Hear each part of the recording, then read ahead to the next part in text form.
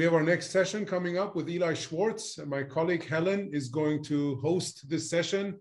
Helen, the stage is yours, and then Eli's. Yeah. Hello, everyone. I will host the session since I'm the SEO expert at Agile Academy.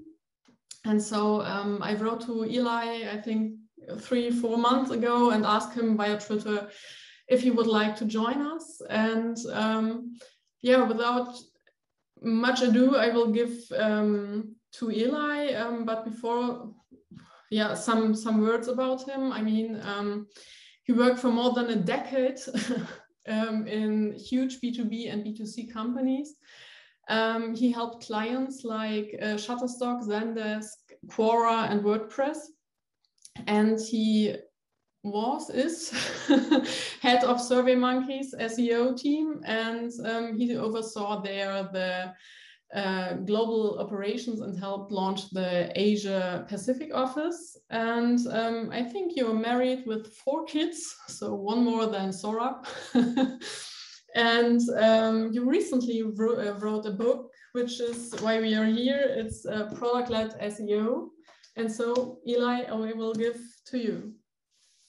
All right, let me share the screen.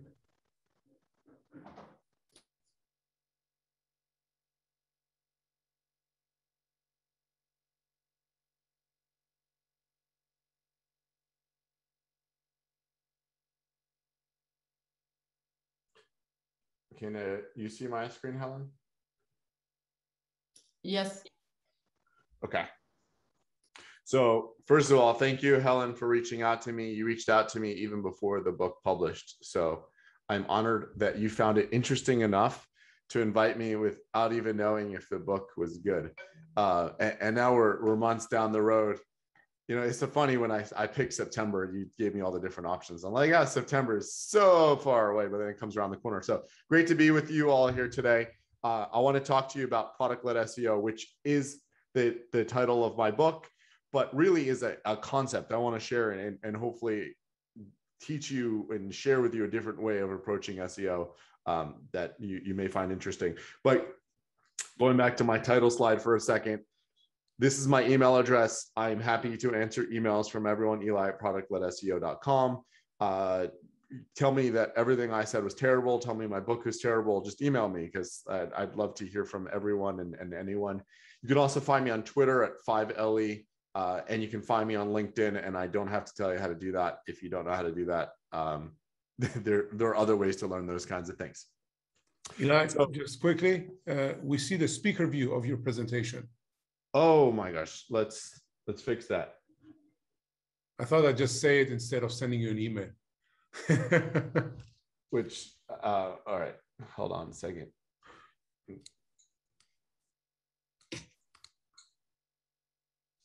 That's what happens when you use 2 screens. I'm going to kill 1 screen.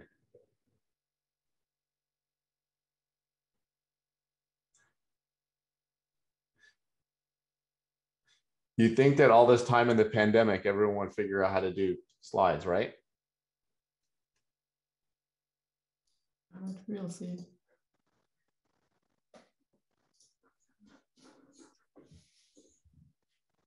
1 second. One thing everyone got used to are technical issues. So I guess everyone is patient enough. I would hope so. And kids running into rooms. Yes. Kids, dogs, anything. Could still happen. Okay, tell me if this gets better in a second.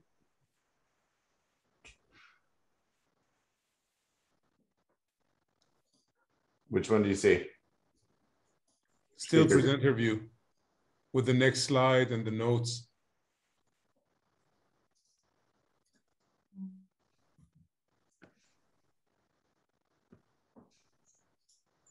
How about now? No change. Now it's good. Now it's good. Okay. All right. So everyone saw that in small screen before. So now we'll get back to the big screen. So here's my email address. You already knew my name, so you know how to find me on LinkedIn. Twitter account's 5LE. So my book. So I wrote this book because I've been doing SEO now probably about 15 years, and I've been a consultant for the last 2.5 years. working with companies on helping them to understand if there's an SEO opportunity, what that SEO opportunity should be, and how they should go after it and implement it. And I had a different way of approaching SEO than many people had heard before. And they asked me where they could read more and learn more about that. And I didn't really have anywhere to point them to. They're great blog posts and they're great podcasts, but executives don't want blog posts and podcasts. They want something more tangible. So I started putting together a book, and it grew into this. Initially, I had hoped to maybe sell 100 books, mostly to my family. And I've just been so honored that people actually want to read it. And I love what Helen did, like hold it and pick it up. And I see that tangible book. So thank you so much for buying it. If you haven't bought it, you don't have to, because hopefully I'll give you the quick summary. But if you want to learn more, then it is in the book. And that's why I wrote the book.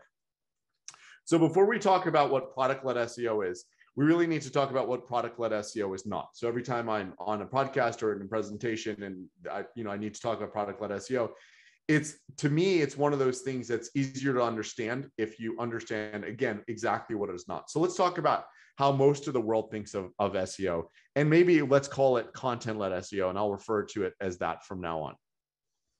So I hope wherever you are, I know most people are probably in Europe, and I know you have insurance in Europe, but this is I'm going to use US examples, and again, hopefully they translate as well as possible.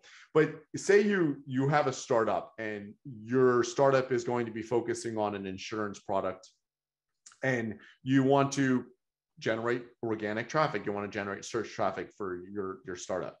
So you do what most people do, which is you go to a keyword research tool, and it could be any keyword research tool, because I find them to be mostly similar. You're selling insurance, so you go and put the keyword insurance in, and it spits back a bunch of keywords, and that becomes your roadmap. Here are the keywords I'm going to create content for.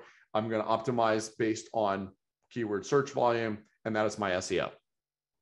So next thing you do is you put that in a big list. You go on Upwork, you go on Fiverr, you go on freelancer.com, and you find someone to start writing out this content. Again, you have this long list of hundreds of keywords.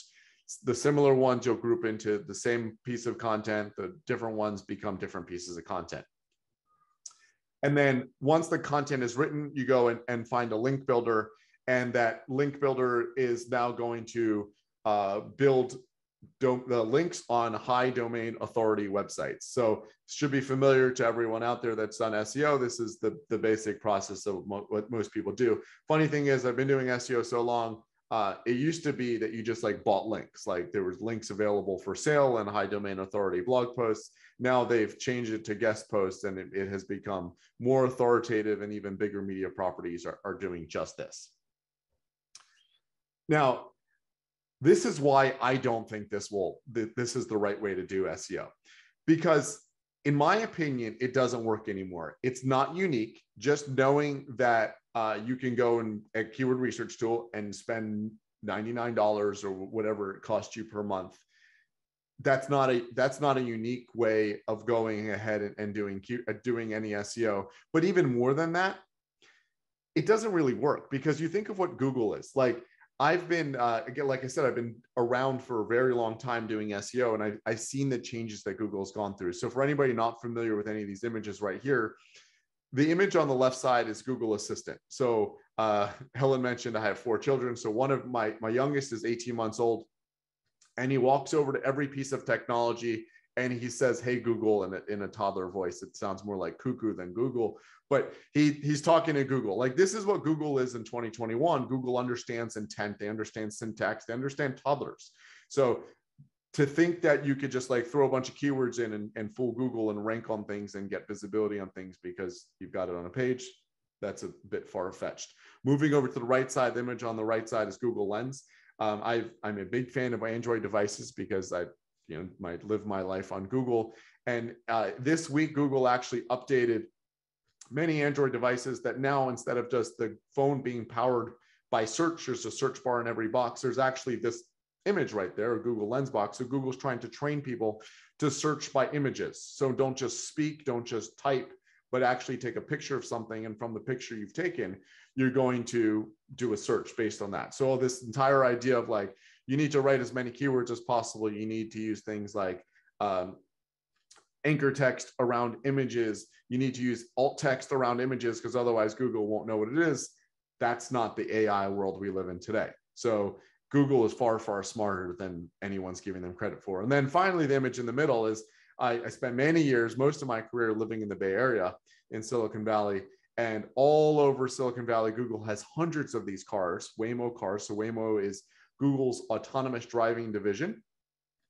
And these cars, as far as we know, have never killed anybody. They've never caused enough damage that they made it to the media. So these cars are actually making intelligent decisions around whether something is a bug that they can just keep driving into, or it's a ball that maybe they should be aware that sometimes a ball goes in the street, and after a ball goes in the street, a person might come in the street chasing it. So it has to drive a little carefully.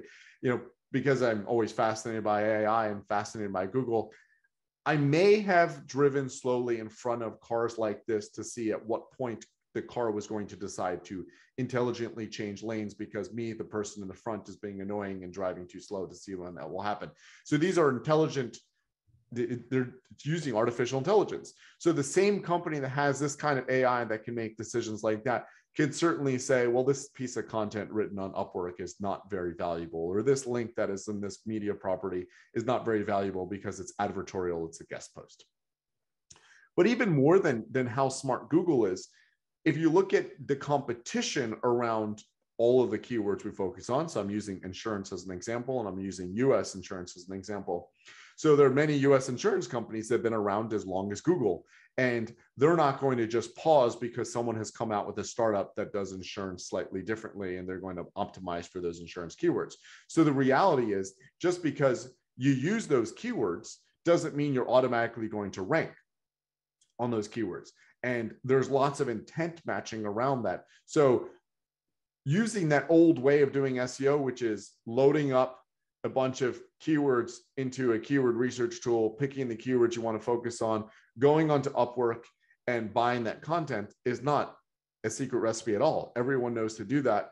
And this in the real world, I have very rarely ever seen this happen on any sort of competitive keyword. But to me, the biggest issue with this entire concept of like, this is how I'm going to do SEO, is that the focus is completely wrong. When people do this, they're going after rankings. They're trying to get visibility on search engines, but no one gets paid for visibility on search engines unless you're Google, or even Google doesn't really get paid for visibility on search engines. You have to actually click things. So the metric around, I'm going to create all this content because I'm now going to build this and I'm going to be visible on search engines, and therefore I'm an SEO success, to me is putting the focus in the wrong place, because you're not driving any revenue off of that. What you should be focusing on is whatever drives revenue. Is it people clicking and then converting? Is it people clicking and then downloading? Just building content for the sake of being visible on Google, to me, is the wrong thing. But even more than that, all of the things that everyone does around SEO, so they're building content, they're optimizing title tags, they're throwing image alt tags on there, they're deciding how much content should be. Is it 1,000 words? Is it 1,500 words? Is it 200 words? These are just tactics. They don't ladder into any sort of strategy. Again, like what the focus should be on ultimately winning visibility, because winning visibility equals clicks, and clicks equals more users, and users equals more revenue, and revenue equals you getting a raise, or you getting more funding, or you being a bigger company. That's the strategy. But all these things that everyone usually focuses on around SEO, they're just tactics. I'm going to optimize this title tag because I have to optimize this title tag. I'm going to write this content because I have to write this content. It doesn't equate into any sort of bigger business strategy. And on top of that, for many of the things that are considered tactics, I've seen many websites, and I've been doing SEO for a really long time. For an older website, like a website that's been around for a few years and has great visibility, I have rarely ever seen any of these tactics give more than a 10% lift year over year. So if your goal is to get a lot of visibility and to grow traffic and to make a big splash in the company, I have usually not seen this happen. And I'm talking like where you already have lots of pieces of content. It's not about like you have a massive budget and you're going to create lots of content. I recently talked to a company that they had $100,000 per month budget to create content. but each of their pieces of content cost them $1,000. So at the end of the year, the only thing they really did was create 1,200 more pieces of content. That is not a good way to get, like, again, assuming that they have millions of visits per month, that is not a good way to really increase the amount of traffic they're going to get. So if you're focusing on SEO and using these tactics and you have a goal of getting 100% lift year over year, then I don't know that these tactics will really unlock the growth you want. Flipping over to what I call product-led SEO, and we can dig deeper into this, and I want to set the stage for the questions that Helen's going to ask, and we can all have a discussion. So product-led SEO does give triple-digit growth, and let's walk into what it is. So when you're doing product-led SEO, and I refer to a product as anything tangible, so it's not that I'm just creating an actual product like a widget that you're going to use. To me, it's a product. It's some expanded, scalable content, which we'll give a few examples of what that is. When you're building that, the user becomes the focus of what you're doing and not the search engine. And most SEO tactics, the search engine is the focus because you're trying to understand and uncover the algorithm. And therefore, that is the reason you write that content. When you're building a product, let's say you're building a new phone or you're building a new car, you always want to know that there's product market fit. Are there people that are looking for this? Does it matter for them?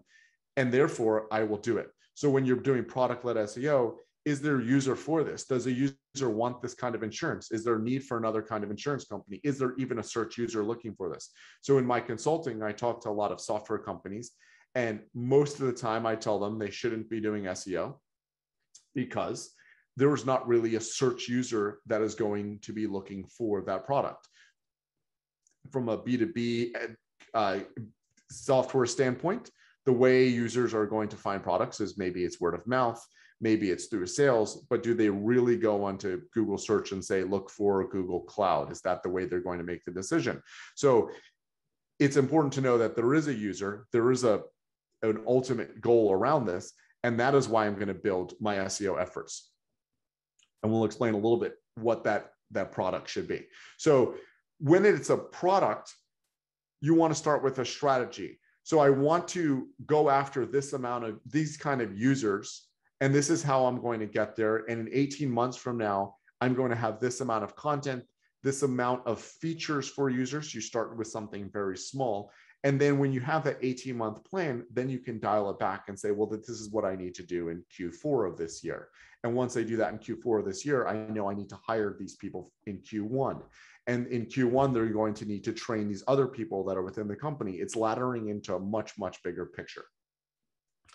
And instead of you're thinking about the metrics, how much search traffic am I going to get?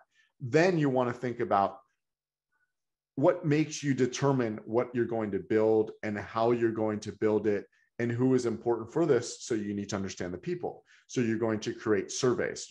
And this could be man on the street, person on the street interviews where you go and ask a person if they're really going to use this, if they're not going to use this. I love to use customer data. So if you already have customers, you can see where there's a failing and where there's something else you need to build. Or if you have customer support, you can look into your conversations the customers have had with your customer support and say, here's where we need more information. Now, to dive deeper into what exactly I mean by product-led SEO, I like to think of these kinds of companies. So TripAdvisor is a global company. So when TripAdvisor set out to create what their SEO product was, if they were a typical SEO effort using content-led SEO, they might have said, well, I'm going to optimize for the Waldorf in New York because a lot of people want to look for the Waldorf in New York, and I can monetize that traffic like this, and they become essentially a travel blog. Instead, TripAdvisor focused on building an SEO product. What that SEO product was, it was a taxonomy. It was, what does that structure of the page look like? And they built that out, and they focused most of the efforts on how do they scale this globally? How do they make a page that can review every hotel in every city, in every state and province, in every country in the entire world? And then once they've done that, how do you translate it to every language they're willing to support?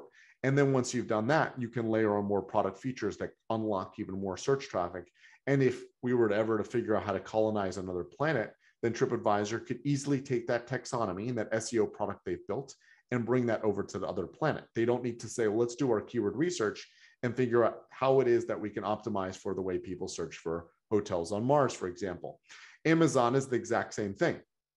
Amazon doesn't build SEO around what is it that people are looking for? Well, in 2020 and 2021, they're looking for surgical gloves. They're looking for hand sanitizer. They're looking for face masks.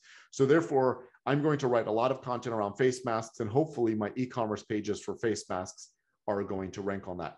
Instead, Amazon said, what is the taxonomy? What is the product structure we build around being able to list and optimize every product in the world? And once they've done that, we're going back 20 years, of course, how do you layer on more features? How do you make it more searchable? And then with that understanding, we can think about how these other brands I have on this slide have done the exact same thing. Expedia builds city pages very programmatically around every single city, every single hotel in the entire world. I don't know if you're familiar with Zillow in Europe, but Zillow has built a product page, or which is essentially an address page for every address in the entire United States. There isn't search volume around every address in the entire United States, but through that, they're able to optimize for what's essentially tail search. And then from there, they're able to rank on and be visible for what becomes head search in their category, which is real estate. And these other brands have done the exact same thing. And I've thrown Facebook on here because Facebook actually does drive a significant amount of search traffic. According to SEMrush, 60% of their traffic is non-branded search traffic. And what's that from? That's not from random conversations. That's from Facebook building a structure around how do their users build group pages so they get search traffic? How do their users build business pages so it gets search traffic? So the focus for SEO for them was around building an ideal product and let it be populated by their users. When you focus on SEO from a product standpoint, instead of thinking about individual search keywords, individual monthly search volume, you start thinking about TAM, which is total addressable market. So instead of me thinking how many people search for the keyword car insurance or auto insurance or however you want to say it per month, instead I'm thinking about how many people are there in the world or in my locale that would be a customer for my product? How many people need car insurance? So say it's in the US, there's 100 million people that are going to need car insurance. What's attainable for me to eventually get from a search standpoint? And therefore, here's what I'm going to invest in, and that is going to be my North Star. I have never seen a keyword forecast become accurate. Your TAM doesn't need to be accurate either. It just needs to present an investment case. So when you're building a search product, you need to say this could potentially reach, if I got to 100%, 100 million people, but if I got to 1%, that's a million, which is just fantastic also. So that's how you start modeling out what your growth should be and what the SEO product should be. And then thinking about how long does this take? So whenever there's an SEO forecast, they're always like, well, it could take about 2 weeks until it gets crawled, and then maybe 6 months until we're visible, and then it'll take 18 months before I'm on page 1. That is completely inaccurate either. Product teams build and say, well, what are the stages we need to go through? We need to spec this out. We need to hire the designers. We need to hire the content writers. We need to build all these pieces. So when you're pitching an SEO product to your boss, to your clients, to yourself, you're thinking about building a product. And I must say, the longer it takes you to build this actual product, the more of a sustainable moat you build against your competition, because they also need to go through this entire process. And if you look at the examples I had on the prior slide of companies that built this, they have no competition. They built an amazing product that is almost impossible to catch up to.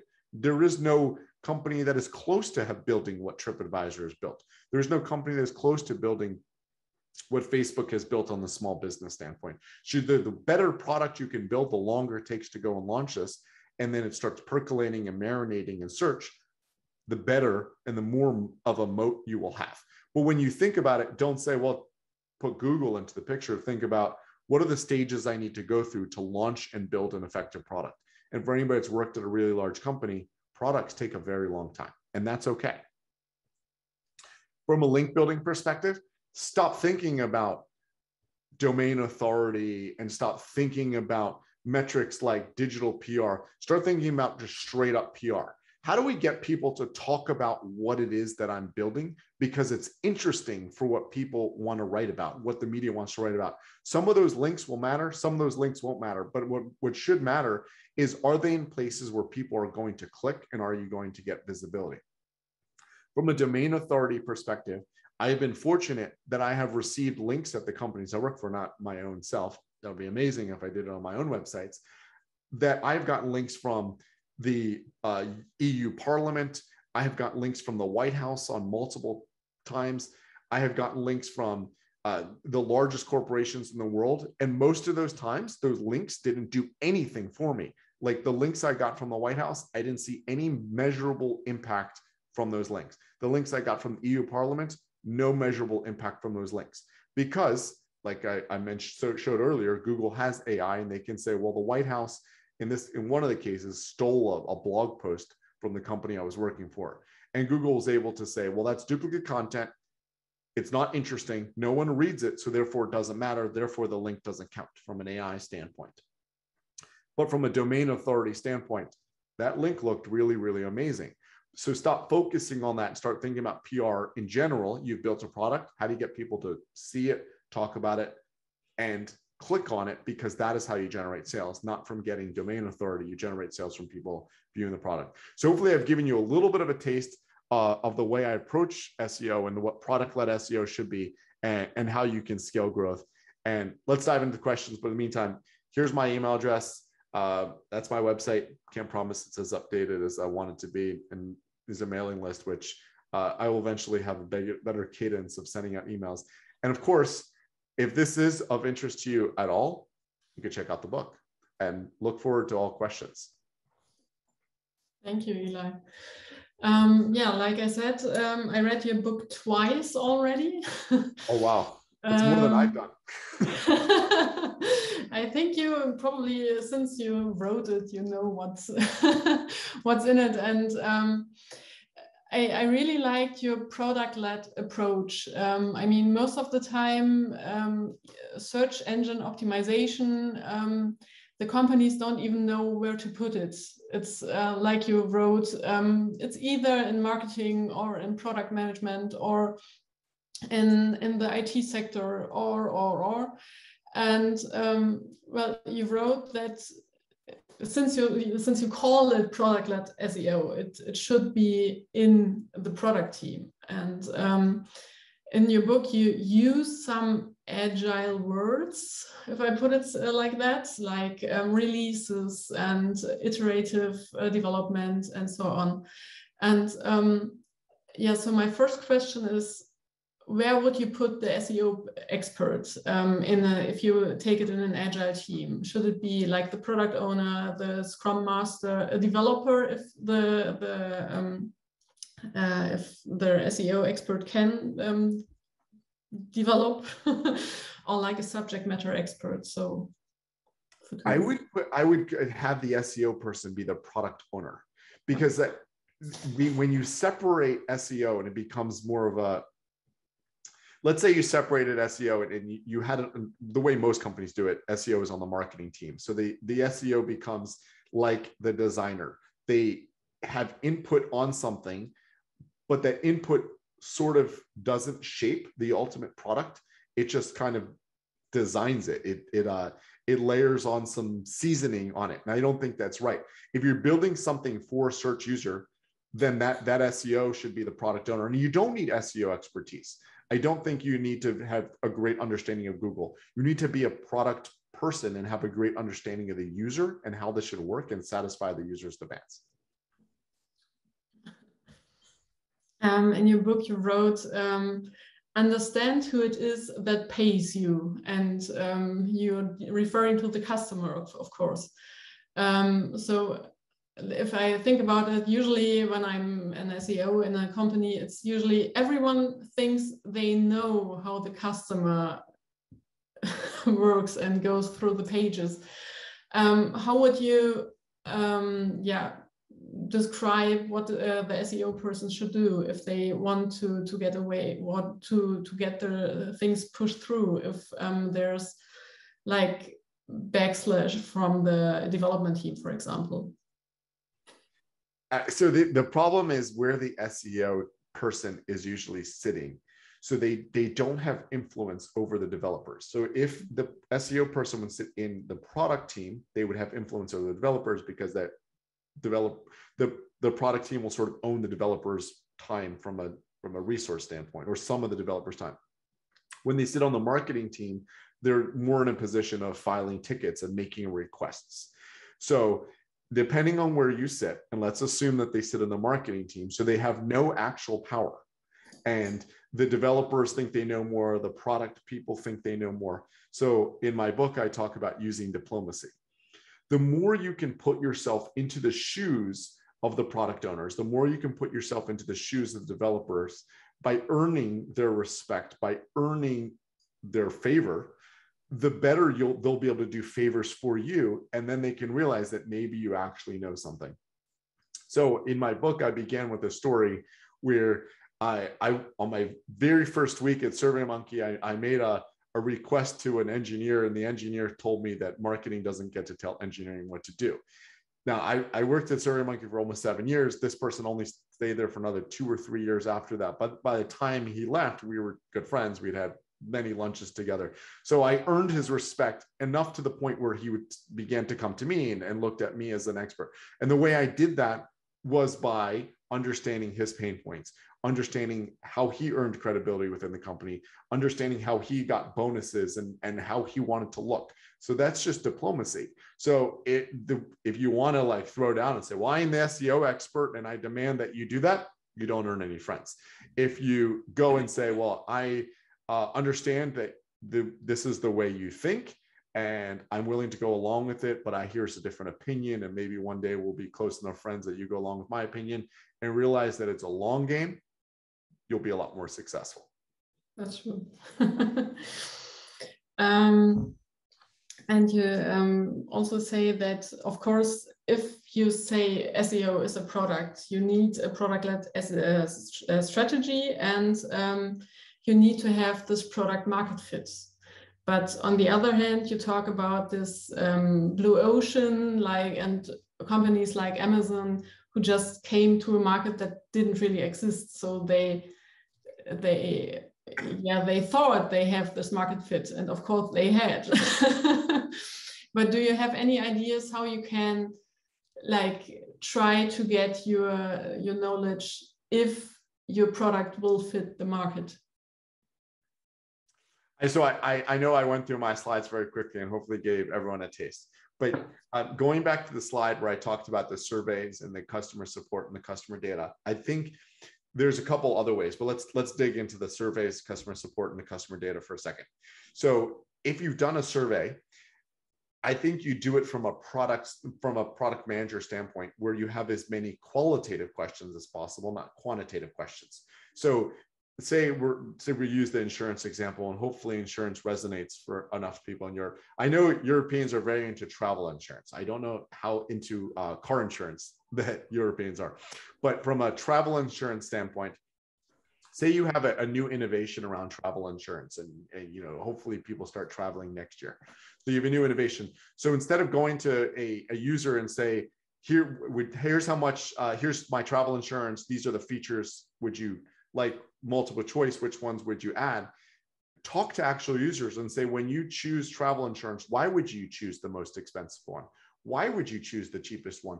What's most important to you in travel insurance? And you understand what users look for, and then ask them how they find travel insurance. Do they learn about travel insurance from their family, from their friends, or do they Google it? Do they spend time shopping for it? Do they use their phones? Do they use a tablet? Do they use a computer? So qualitative questions. And again, that doesn't have to be within an actual survey. That could be with going on the street and just randomly talking to people. From a customer data standpoint, if you are already in the insurance business, you can look are people buying the most expensive plan and you don't know why?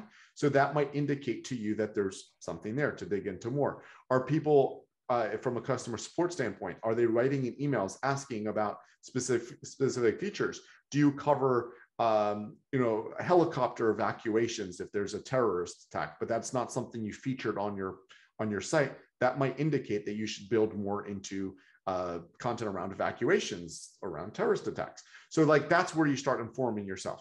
Now, the other places I would start informing yourself, if you don't have access to those three, Reddit. Reddit is the most amazing place to learn more about any sort of category. I don't know why people go and write 1,000-word answers on Reddit, but they do. So if you're in the insurance space, go and look for those 1,000-word answers where people pour out their thoughts on what it is that you should create. Those are ideas around content. Quora, same idea. What are the questions people are asking? What are the answers that people are giving? What can you provide more information on? And then there are many, many other forums which don't do great SEO, and you can really learn more about that. There are many sites that actually go in and they specifically take the Reddit questions and take the Reddit answers, and they get more traffic than Reddit. So lots of places to build ideas and find those blue oceans. And then once you find it, you've unlocked a tremendous amount of growth. True. I mean, I always do sometimes, or I do the customer service just to get some input and to get feedback from the customers that we have. And I think most of the time it's very interesting to see where they have problems on the page and on the site and what they don't understand, because you have like this look and you're so focused to something that you don't know this kind of problem exists. So that's always interesting to go out and to ask the people. We have one, Sebastian Stepanovic wants to ask you a question. He is unmuted. And so, Sebastian? Hi, girls and guys. Hi, Eli. Can you hear me? Yes. Yes, thank you for your great presentation. I myself been like more than 15 years in SEO business, but more or less in online marketing focused business since 5 years. And I was wondering, where do you see the role of product managers? You already talked a bit about it, but more than that, where do you see the role of brand managers in product-led SEO projects? So, but can you like define the kind of company that has a brand manager? Well, every company should have one, if you ask me. You were focusing on SEO as the product lead, but I don't share that experience in companies that I worked for. Oh no, it's not. It's very rare. Yeah, because you have like really technical SEOs and you have more like content SEOs, which are mutating to content managers, and all the things that you've stated. It does smell like a really good marketing project where SEO just offers a framework in order to be successful in Google, but all the other people need to do their part of the work in order to make the whole thing successful. Right. No, so I'm coming from Silicon Valley, where there are very few brand managers. It's more of a product manager standpoint. But I think most companies, SEO is not within product management. It's more in the marketing function, and I think it has less ability to really shape growth. They become like I said earlier, like they're seasoning it. They're like, okay, here's how you're going to do the title tag. Here's the content roadmap, but they're not really informing the way SEO should grow. The companies that are most successful at it, like Amazon, actually has SEO within product. Zillow has SEO within product. Yelp had SEO within product. So like, as you build these things, that's where you can say, well, this is how I'm going to market with my organic strategy. And then we're going to shape everything around that. When it's in marketing, it becomes an after effect kind of effort. So most companies do not have it, and I don't think they do it successfully. I know in my own consulting, I don't like when marketing teams hire me because they end up without any power. There was, I was talking to a chief digital officer at a public company who wanted to hire me to help out with SEO. And I asked him how many engineers he had that were resourced to the project. And he said, well, there's none directly resourced, but the CEO is very interested in SEO and we will get engineers. And I told him that we will not be successful at SEO until we get actual engineers, and that project did not go forward. So you can't have a bunch of ideas and then leave it in a PowerPoint, which unfortunately SEO agencies end up doing. You actually have to have a roadmap and say the engineers are sitting and waiting and ready to do that. In marketing, they don't have engineers sitting waiting to do that. In product, they do. So I think companies will be more successful at organic growth if SEO sits in the right place. Unfortunately, in most companies, they don't. In your book, you wrote the paid team must only defend their budgets, not their words. And in contrast, the SEO team, they are the cheap team. But usually they have to defend everything that they are doing because you don't see it right away. And yeah, like we had Tendai Wiki some month ago, and he wrote, if a company wants to be successful and to want to do new stuff and to innovate, you always should ask yourself, how fast can you how fast can you being fired? So he said it like, you need to be, you need to have a safe environment to do something else and to not depend on vanity metrics. So like you like you wrote too in your book, it's like most people go only for, or SEOs go for keyword rankings. So you have this written keyword set and you try to get more and more keywords into the top 10, for example, but no one even looks if it works. So you already you said it a bit, but what is the best metric for an SEO team for you to get measured? Revenue. So I love that you brought this up, and I actually had a conversation recently with a client who, this client generates $10 billion a year in revenue and total for the whole company. And 20% of that revenue is coming from SEO or organic, right? So like some of it's direct, which means $2 billion. So now when I come in and say, well, here's what our SEO budget should be, we're going after a $2 billion opportunity. We're getting a lot more visibility than if we come in and say, well, what is the SEO team doing? Well, we have this list of keywords and we're going to build content for this list of keywords. And then we're going to, in 6 months, we'll be at position 9. And this is what our click-through rate's going to be. And then at the end of the day, here's how many visits we're going to have. We're going to have like, 150,000 visits. Aren't you proud of us? But if instead we say we're going after a $2 billion opportunity and we're going to every year grow that opportunity by 10%, by 20%, a lot easier to get attention. In my own career, and this is when I worked in-house, I actually generated more revenue than the pay team with a smaller team and with a smaller budget. So the pay team was, they bid to break even. So they spent $2 million a month. Their goal was to get at least $2 million a month in revenue back. And if they were getting more than $2 million in revenue, again, revenue, not in profits, then they would spend more than $2 million in revenue. Whereas I would spend, I had my SEMrush subscription, I had my Ahrefs subscription, and I had 4 or 5 members on my team. And I generated 2/3 of the company's revenue. So if you use revenue as a metric, everything will come to you. If you use keywords as a metric, everyone's going to have to, in their mind, try to understand, well, how does that translate to revenue? Because obviously we only get paid if there's revenue. Translate it for them. That's true.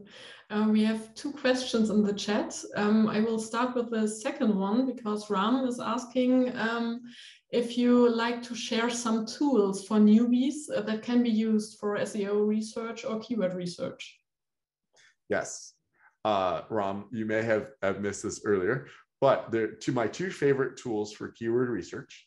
Number 1, asking someone on the street if they are, how would they look for whatever you're looking for? And number 2 is Google. So go into Google and type whatever you think your product is and whatever you want to be visible for, and look what's there, and like use your own intuition and say, is there an opportunity for me to write more? What are the related searches? What are the suggested searches? What is the gap? Going to a keyword research tool is only going to do something after the fact. It's telling you what people have already searched, but it doesn't tell you the intent behind that. If you do your own Googling and just search, say, what is the intent? You can say, I love doing this and seeing what Google thinks the intent is, because if the intent changes If Google doesn't believe the intent is what you think it is, you will never be visible for it. Doesn't matter what the keyword research tool tells you the monthly search volume is. So intuition and your own brain are my favorite keyword research tools. That's true. And you wrote a lot about Search Console. And I did some things that you talked about in your book. And because I really liked it in combination with the vanity metrics, because, for example, we got rid of a widget that generated impressions, and but no clicks. So for me, it was like the first thing that had to go, because like you don't need a keyword that doesn't generate any clicks. And in the Search Console, you see what the customer sees or what the potential customer sees, and they either can click or they don't. Yeah. Yeah. So the next question from Torsten: what if I were to analyze only the word or keyword structure for my topic as I find it in the best website hits after the AdWords pages? So I think he means, how can he find the best topic for his pages? So to get the most traffic, I think. But Torsten, just write if we get it wrong. And the best topics, I would say, again, you're going to talk to actual users. So this is where I think what you're saying is there's too many ads, and everyone has that complaint, and that's how Google pays themselves. Many times, if there's too many ads, it's possible that those ads aren't matching exactly what the users are looking for. So that gives you an opportunity to better match what the users are looking for. So you talk to those users and find the topic. You know, I've worked with a number of e-commerce sites, and, you know, sometimes e-commerce sites are given bad SEO advice, and they're told to like jam in all a bunch of keywords and content descriptions around the product. Those don't really work because users don't really look for that. If you're looking for a pair of shoes, then you're not going to say, when you wear shoes, it goes on top of your sock and goes on top of your foot. Users don't look for like, I need a shoe for my foot. We know where a shoe goes, right? So like, I've seen that too often in e-commerce where they're just jamming in keywords. If you want to know what topic to use for shoes, and I know Torsten said I answered about it, I still want to dig into, you want to know what topic to use for shoes? It's shoes. If it's red shoes, then it's red shoes. If it's basketball shoes, it's basketball shoes. You don't really need to bend over backwards to say, well, basketball shoes are also good for people that are running. If they are not used by people that go running, then no one's going to search basketball shoes for running. If people look for basketball shoes for running, then you combine it. So again, that's an intuition. That's a research question rather than a keyword research and an ads question. Yeah. Another one from Sebastian: if you would check your SEO competitors, which information would be the most important for you, and how would you check them? So I'd say if you're looking for your SEO competitors, it would really be about who's visible on search for your topic. So I expand my competition to include everyone visible on search. So even if I'm selling e-commerce, but Wikipedia is ranking, obviously Wikipedia doesn't sell the product, I consider them a competitor because they could be potentially taking search. So once you find something, look for, you can use SEMrush, you can use Ahrefs, you can use Majestic, use any of those keyword tools to see who else is showing up on your keywords, but all of them are your competition. And even Google's your competition if it becomes like a Google My Business result or a Google Maps result. So important metrics that you could look at, just visibility. Are they visible on your keywords? Because that means that, or your topic, because that means it's something it's harder for you to end up being visible. And I have seen this over and over in my career. And you know, I think Sebastian said he also spent 15 years in SEO. Just because you have the right metrics, like you can have better keyword usage, you can have a better domain, you can have better links, and still you won't be ranking where your competitors are who have worse of all of that, because Google uses a lot more than the metrics that we think. So if there's competition on a keyword or a topic, don't assume you can overtake them just by lining up your metrics. Thank you. One question for myself, because to get the best content out there for our customers, I have one content writer, which is Sorab. And I'm always teasing him because I want texts or the next content that he can decide by himself which to write, that I wanted to have like regular content. So what do you think? How important is it that I get regular content in any capacity from Sora? You mean instead of like putting it all out at once? All at once, or one, I don't know, one content like a month later, then a week later, a day later? It depends on the topic. So recency is a factor within search. And I've seen this on brand search and personal search, but not on things where recency wouldn't matter to a user. So if it's, we're going to explain everything about agile100. There's no reason to leak it out. You just can benefit from Sora should stay up all night and just pump it all out in one fell swoop, because why not? You benefit from it being out there. However, if it's something where there's a recency factor, say we're talking about COVID, then there's Google knows that people want the most updated information. So then there's no reason to put it all out at once, because you want to benefit from Sorab's using his time on a regular cadence. So I'd say that's where it matters. Like if you're writing product descriptions, there's no reason to leak it all out. You can benefit from having it out as soon as you publish it. Like I've seen this with clients where they're like, well, we want to make sure we publish one per month. I'm like, well, then you missed out on that earlier month because it could have already been visible. So it really depends on the topic. Okay, thank you. I think we're running out of time, so I'm giving to Sora. Yeah, Eli, thank you. And maybe a few more thoughts. We invited Eli because of two things. One, we thought the topic of SEO might be interesting to a lot of people, especially coaches, trainers, etc. A lot of them have to optimize their businesses, and this could be a good crash course. The second was we've also always been looking at areas of not traditional areas of applying agile principles. And when Helen read your book and we talked about it, we saw that you are using a lot of the principles in regular agile teams, right? And applying them to SEO. And my take was always looking at SEO as a product itself and having a team that then builds that product, because, and looking at from a customer perspective really supports that. So thank you a lot, Eli. I hope we'll have more chances to chat with you in the future. And thank you very much for joining us.